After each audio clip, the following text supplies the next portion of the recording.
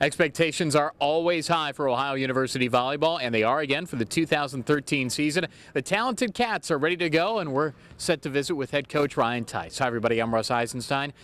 Coach, 6 years now. Can you believe it? Has it gone by fairly quickly? You know, the biggest thing is when I'm standing next to my son, and I came here when he was 3 days old, and now he hits my elbows when he walks. He's getting really tall, but that's mom's genes. Yeah, you've certainly done well parenting. You've certainly done well coaching, too. When you take a look at it, 2 seasons since the last trip to the NCAA tournament. For a lot of schools, that might be like, well, that's all right.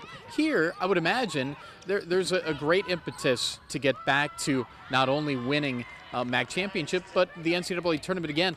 When you take a look at this roster right now, do you see a team that has the stuff to be able to get that MAC title and back to the dance? Absolutely. I think that this is the strongest and most talented group we've had since 2009.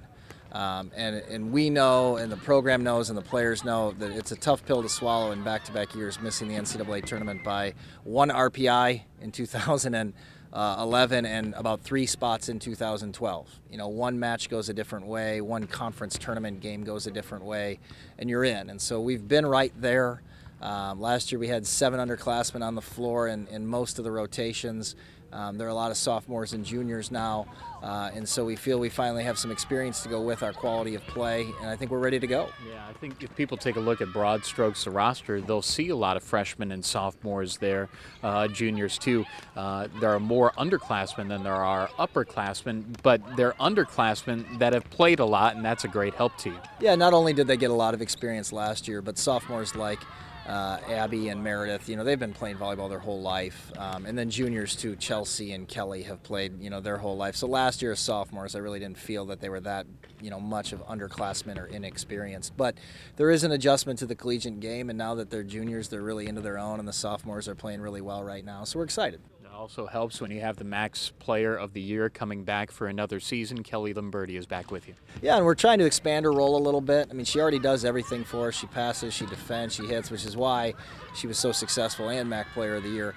We're asking her to pick up some right side responsibilities at practice and maybe just do a little even more for us. And she's doing a good job with it. When you take a look at your style, how would you describe the style of play of 2013 Bobcat volleyball? We're still working on that. I mean, and that's a little tricky. The last couple pieces in our lineup we're still working out. We seem to be awfully good defensively. The incoming class of 5 freshmen and a transfer has really made practice intense in terms of defensive volleys. We get a lot of block touches. We get a lot of digs.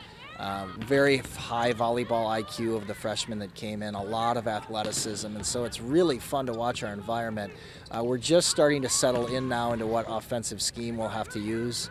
Our defense, I don't think, will be significantly different. Offense is usually dictated by talent, so we're going to have to combine things we've liked to do in the past with some of the things that the newcomers bring. So it'll be a little different offensively. Yeah, one thing that Bobcat volleyball has never shied away from has been a very difficult schedule.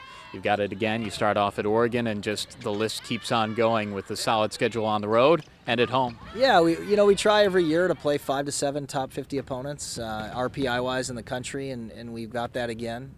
You know, we're going to try and win all of them. We'll see how they shake out. It's like you said, not an easy schedule by any means, but there's a lot of good games in there. There'll be it's really going to push us. It's really going to test our level, and we'll find out where we are about halfway through it probably. All right, Coach, thanks for the visit as always. Good luck. All right, thanks for having me. That's head coach Ryan Theis. For Tony Yermain and Tanner Smith, I'm Russ Eisenstein. This is coverage of Bobcat Volleyball 2013 on OhioBobcats.com and Bobcat TV.